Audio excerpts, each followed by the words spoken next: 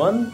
In this video, we are going to see how to create a mathematical model, especially a basic quadratic model, which will help IB as well as non-IB students to understand and relate mathematics to real-life situations. So we'll use desmos.com. First of all, let's log into desmos.com with our Google credentials or Gmail credentials. After logging in, you see there is a plus button, add item, press, choose option image, bring the image you want to model. I have two images, one is parabolic spoon and the other is banana model, which is very common, which I took from my kitchen today. So let's import banana image on desmos.com and adjust the center, or else we can keep the center as it is according to you. Now again press the add button, enter table. We have to enter at least 10 best fitting x and y values. X is the width, y is the height. So in this case, let's start with the first point, which is approximately negative 4.1. We can change the steps also. Let's say it will be more easier if we have the step as 1.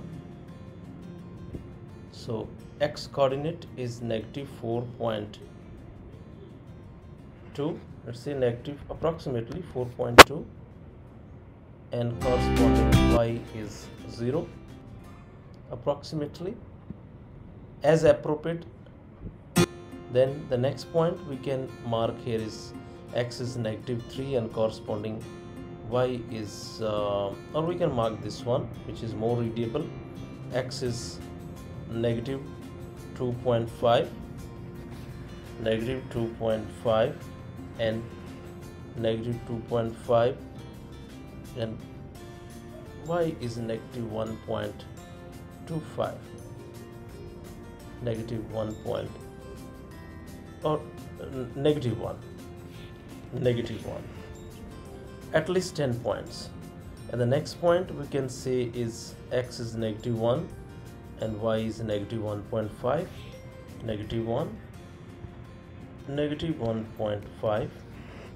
Then next point we can say is negative x is 0, x 0, and y is negative 1 point approximately 7, I think, negative 1.7, or we can just adjust negative 1.5 or negative 1.4 is more appropriate. Then we have next point as x is 1 and y is negative 1.2, x 1, y is negative 1.2 approximately.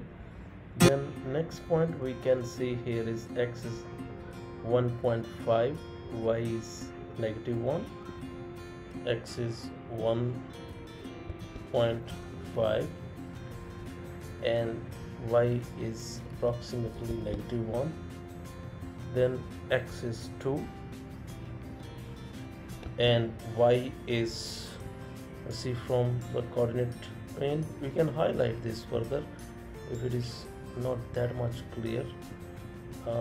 We can see, so x is 2 here, x is 2 and corresponding y is negative 0.5, negative 0.5.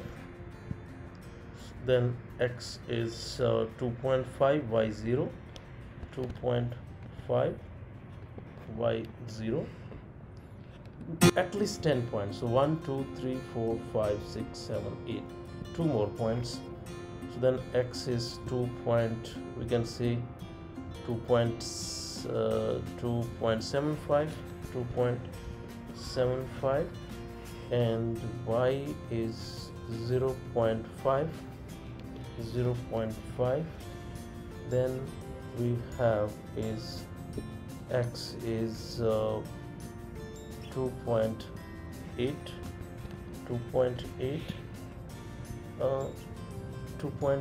and y is 1. So I think we have 10 points now. 1 2 3 4 5 6 7 8 9 10. If we wish, any other point can also be one more point from here, like x is negative 3.25, and corresponding y is negative 3.25. corresponding y is over here, that is 0.5, okay, approximately negative 0.6, I guess. Okay, right.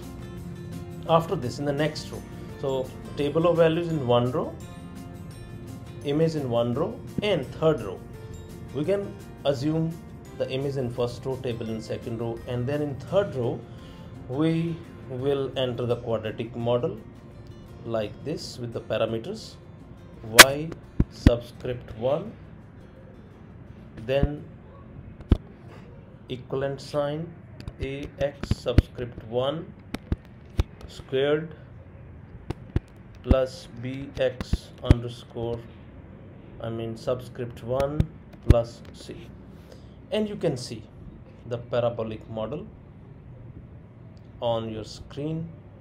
Well, in this case r squared is 92.6, so that means 92.6% of the variation in height of my banana is explained by the width of my banana. So you can comment on that, how well is your model, is it a good fit? You can answer various questions regarding x-intercepts, regarding y-intercept, axisymmetry, shape, and in this way we can label the axis, like press the graph settings, width along x-axis as x variable, height of the banana as y variable along y-axis. We can mark the arrows as well so that it looks a better model. So you can take the screenshot and then you can use it for your work. You can identify various shapes in and around our homes, in kitchen, around our buildings, bridges, very common. Take the image, upload it on Desmos account, try to model it, and enjoy the beauty of mathematics and its applications in real life. I hope you will like this. Thank you so much.